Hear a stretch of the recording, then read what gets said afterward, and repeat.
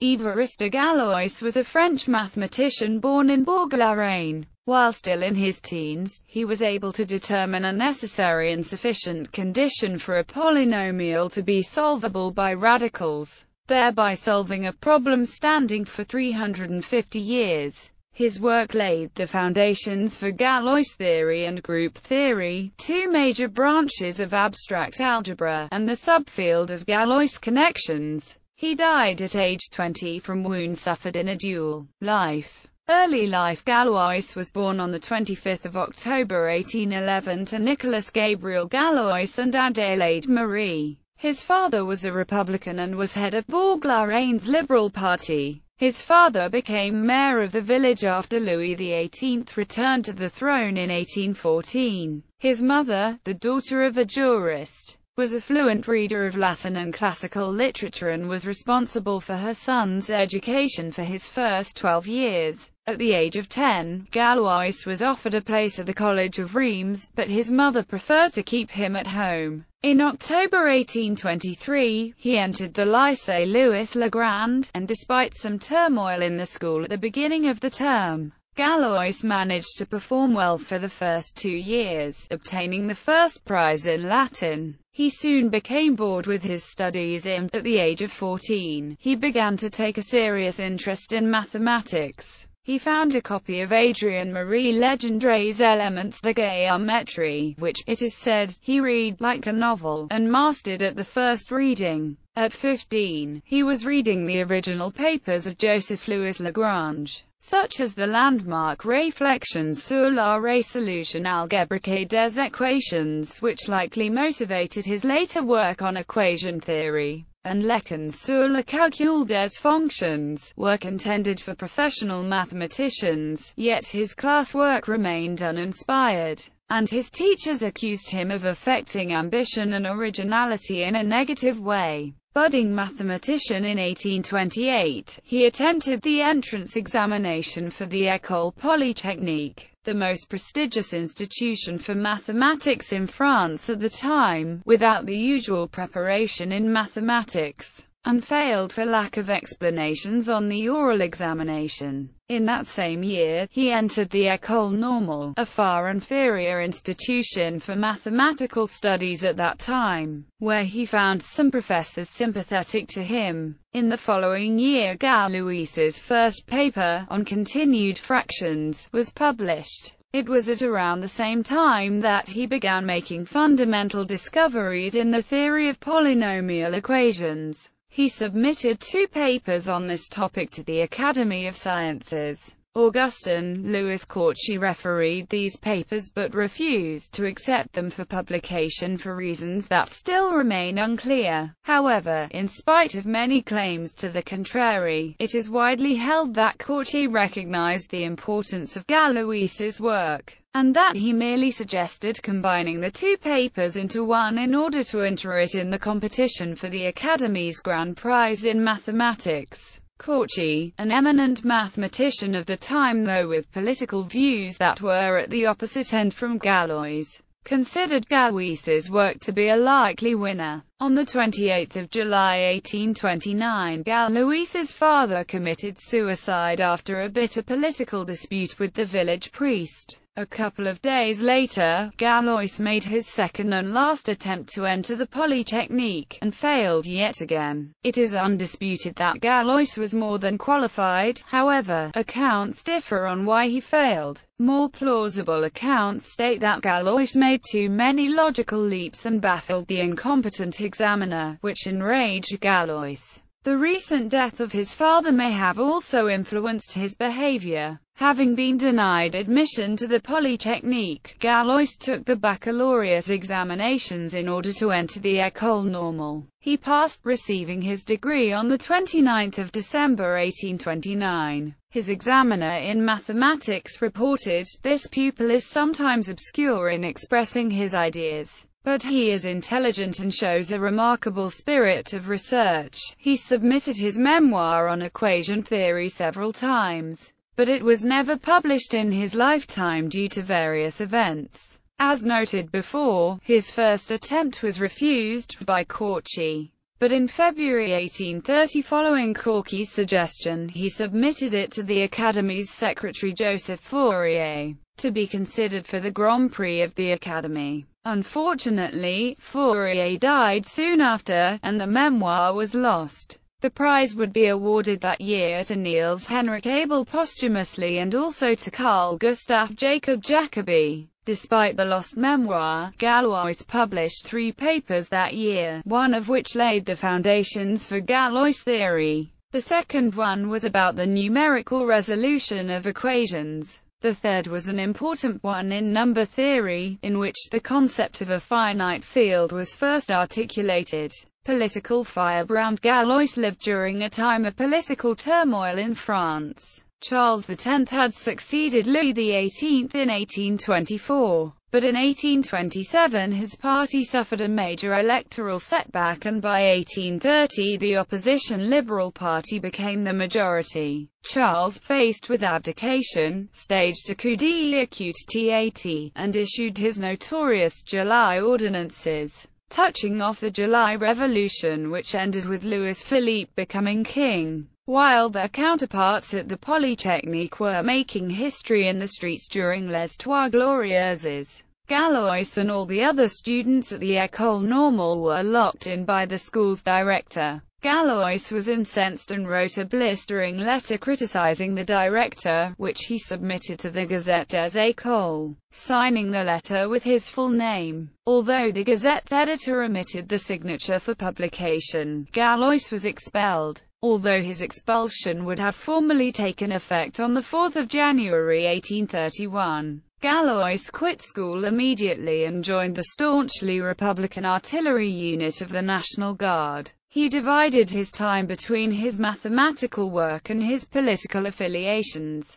Due to controversy surrounding the unit, soon after Galois became a member, on 31 December 1830, the artillery of the National Guard was disbanded out of fear that they might destabilize the government. At around the same time, 19 officers of Galois's former unit were arrested and charged with conspiracy to overthrow the government. In April 1831, the officers were acquitted of all charges, and on 9 May 1831, a banquet was held in their honor, with many illustrious people present, such as Alexandre Dumas. The proceedings grew riotous, and Galois proposed a toast to King Louis-Philippe with a dagger above his cup, which was interpreted as a threat against the king's life. He was arrested the following day but was acquitted on 15 June 1831. On the following Bastille Day, Galois was at the head of a protest, wearing the uniform of the disbanded artillery, and came heavily armed with several pistols, a rifle, and a dagger. He was again arrested. On 23 October he was sentenced to 6 months in prison for illegally wearing a uniform. He was released on 29 April 1832. During his imprisonment, he continued developing his mathematical ideas. Final days Galois returned to mathematics after his expulsion from the École Normale, although he continued to spend time in political activities. After his expulsion became official in January 1831, he attempted to start a private class in advanced algebra which attracted some interest. But this waned, as it seemed that his political activism had priority. Siméon Poisson asked him to submit his work on the theory of equations, which he did on 17 January 1831. Around 4 July 1831, Poisson declared Galois's work incomprehensible, declaring that Galois's argument is neither sufficiently clear nor sufficiently developed to allow us to judge its rigor. However, the rejection report ends on an encouraging note. We would then suggest that the author should publish the whole of his work in order to form a definitive opinion. While Poisson's report was made, before Galois's July 14 arrest, it took until October to reach Galois in prison. It is unsurprising, in the light of his character and situation at the time, that Galois reacted violently to the rejection letter.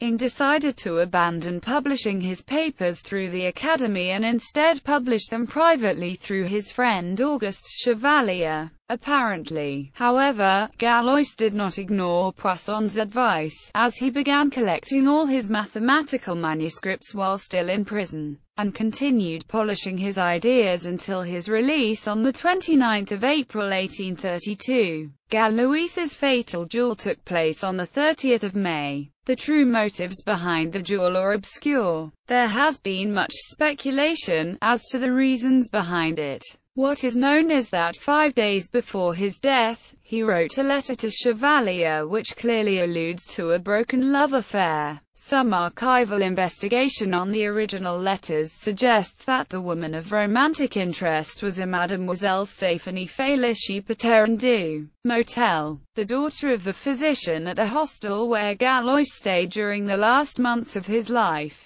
Fragments of letters from her, copied by Galois himself, are available. The letters hint that Mlle. du Motel had confided some of her troubles to Galois, and this might have prompted him to provoke the duel himself on her behalf. This conjecture is also supported by other letters Galois later wrote to his friends the night before he died. Much more detailed speculation based on these scant historical details has been interpolated by many of Galois's biographers, such as the frequently repeated speculation that the entire incident was stage-managed by the police and royalist factions to eliminate a political enemy. As to his opponent in the duel, Alexandre Dumas names Pécha d'Urbanville, du Motel's fiancé, and one of the 19 artillery officers whose acquittal was celebrated at the banquet that occasioned Galois's first arrest. However, Dumas is alone in this assertion, and extant newspaper clippings from only a few days after the duel give a description of his opponent that more accurately applies to one of Galois's Republican friends,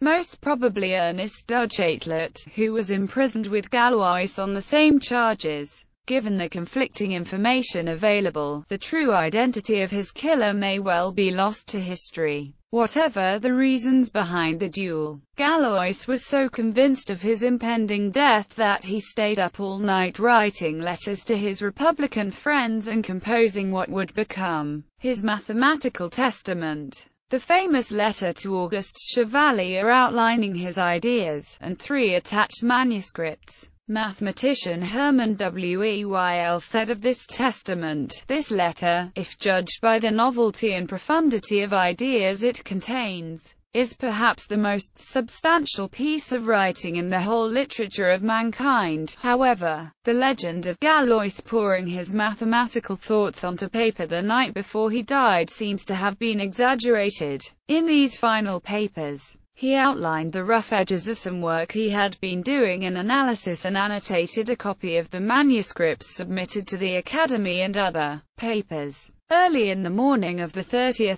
May 1832, he was shot in the abdomen and died, after refusing the offices of a priest. The following morning at 10 o'clock in the Kochi hospital, there were plans to initiate an uprising during his funeral, but during the same time frame the leaders heard of General Jean-Maximilien Lamarck's death, and the funeral was postponed without any uprising occurring. Only Galois's younger brother was notified of the events prior to Galois's death. He was 20 years old. His last words to his younger brother Alfred were, "Ne pleure pas, Alfred, j'ai besoin de tout mon courage pour mourir avant GTAN." On the 2nd of June, Évariste Galois was buried in a common grave of the Montparnasse cemetery whose exact location is unknown. In the cemetery of his native town, Bourg-la-Reine, a cenotaph in his honor was erected beside the graves of his relatives.